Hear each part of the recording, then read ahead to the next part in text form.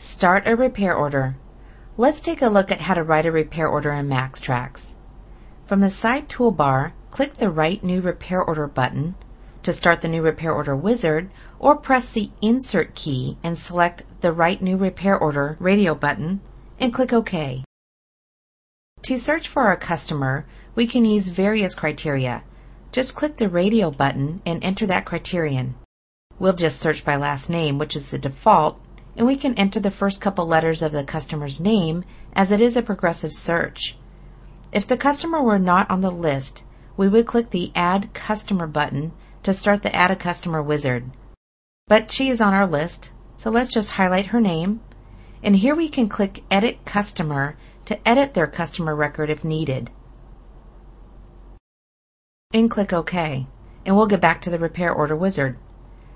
Now click Next, or just press the Enter key, and select the vehicle for the repair order. Here again, if the vehicle was not on the list, we could click the Add Vehicle to start the new vehicle wizard. And like with the customer record, we can click the Edit Vehicle button to open the vehicle record, make changes as needed before starting our repair order, and then return to the wizard. Let's click Next again. If there are any quotes for this vehicle, a Quotes Available prompt will open stating quotes are available from the repair order. And if there weren't any quotes, this prompt wouldn't show up. Let's just click OK. And if there are any recommended services in this vehicle's record, this recommended screen will appear next in the wizard. And this is a great tool to remind your customer about needed services and to upsell your job.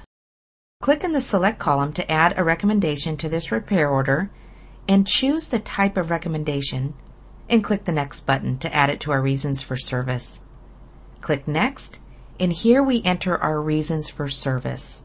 We have vehicle problems or service requests we can choose from, or we can enter a free-form note. Be careful not to get in the habit of writing a free-form note every time, since you probably are going to use the same verbiage over and over again for things like an oil change. Selecting from the list of vehicle problems or requests is faster once you get all the descriptions customized to fit your shop, and it really reduces your data entry in the long run. And you can still edit each one on the fly once it's added to your repair order. Let me show you. Let's click the Add Vehicle Problem button. So here are all the vehicle problems in the system. By clicking a category on the left, you can narrow the results to choose from, and then just select the problem, and see here you can add information specific to this job as much as you want. Click OK, and it's added to the repair order. Same for the request for service. Just click Add Request, select a category, and then the service, and we can enter again any custom notes that will apply specifically to this job, and click OK.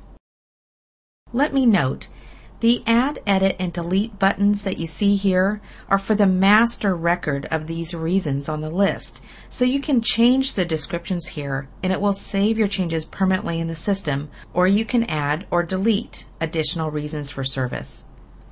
You may notice between these lists that there is some crossover if the reason for service applies to both a problem and a request for service, and you can select which list to view with these radio buttons. Now let's close this.